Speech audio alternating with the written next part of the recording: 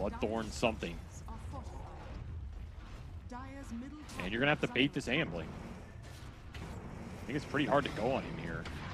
You're going to try and go on with Amar. the Blink Dagger, see if they can chain the disables. Amar gets off his BKB and hit it into another one. TA2000 slowed down a little bit. They're still trying to work even on an Undying who's not dead yet. They go back for the Tombstone, introduce the pull rise to the face, and now that's going to be the Deuce who's going to be dying at the start of this fight. Where's the Mana Void? BKB trying to walk away, but there's the Mana Void. Took him down, and everyone else with Liquid with him.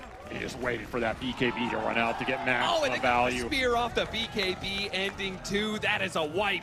Quest well and truly in control of this game 2 now. That's just a desperation.